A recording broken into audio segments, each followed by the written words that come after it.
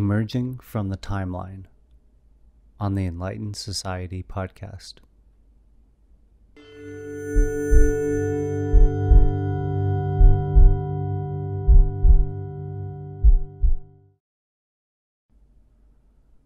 We're sure that we're on a timeline. We're sure that our individual lives are on a timeline, that civilization is on a timeline, that the cosmos is on a timeline, and that we're points on the timeline.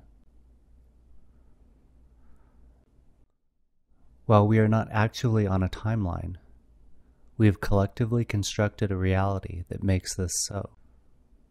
And that reality is ordinary and lacks meaning. And we can all sense this to some degree, but we don't know how to change it. How to see our daily lives as meaningful and purposeful, and our presence profound. The idea of a timeline is a useful concept. It's helpful for understanding trajectories, which allow us to make predictions and recognize paths. They allow us to plan and organize. But our unflinching acceptance of the timeline concept distorts reality. And the timeline concept is one of the more impactful concepts on our everyday reality. All concepts inherently distort reality. They narrow, simplify, and compartmentalize. Concepts are reality tunnels. They narrow our consciousness into a particular framework. Concepts are not reality. They are abstractions, which are stale compared to reality. We take these reality concepts as the only reality, and are unable to see outside of them to the broader reality, due to the way our consciousness works and our limited understanding of the process of consciousness. Our lives are dramatically affected by this. We often make no distinction between concepts and reality. We have difficulty even knowing what's real, hence the state of our world. Reality is the sum total of every potential possibility, which includes our very existence, here, now. A pivotal distinction. For example, a star is infinitely complex. It's not just a light and heat source in the sky. That is how the sun commonly appears to us.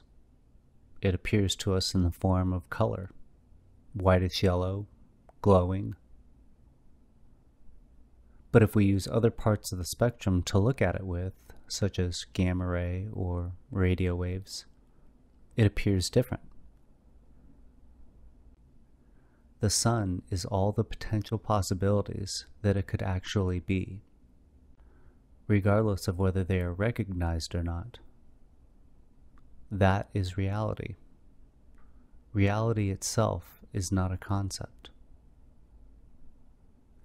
If you eliminate the idea of being on a timeline from your mind, what's left?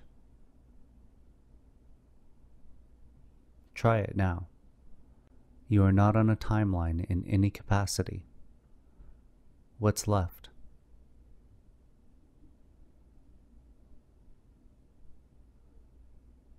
We are so lost in our conceptual reality that we can hardly even answer this for ourselves. And when I tell you, you likely won't be able to grasp it on all the levels that it could be recognized. What I'm going to tell you is not a concept.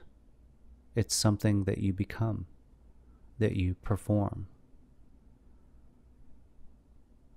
What is left when you eliminate the concept of being on a timeline? Being. Not the concept, just being. In all the fullness and emptiness at once. Be. Be present. Notice. This. This is. This is being. This is being now. This is always being now. It always has been and will be. You are this. We are this. We are just here, now. This vantage point of clear being out of the human form is an immensely valuable place to be and place to stand and look out on reality. There is tremendous freedom and power in this simple mode of being. Returning to the timeline concept from this perspective, we can see that we are the timelines. We are existence. We are the Big Bang. We are evolution. We are all the possible things that haven't been distinguished, discovered, or named. So what do you do with this? The first step is to actually stand here, to be able to be in this mode, which is nearly impossible for us. But once you do, the first thing is to be free. Enjoy the freedom of just being, with no strings attached.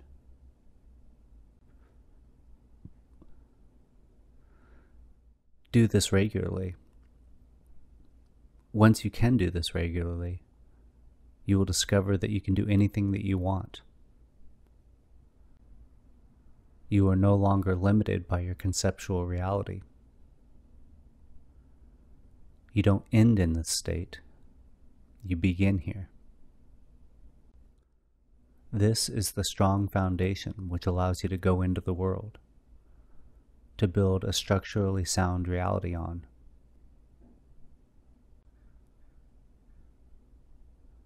I recommend doing things that you value. A simple concept, but how often do we actually do this? I recommend to explore possibilities at any time and in every form. Learn things, try things, create things. Create things worthy of being created. Let things that aren't valuable anymore fall away. Be here more often and explore the vast potential that lays dormant.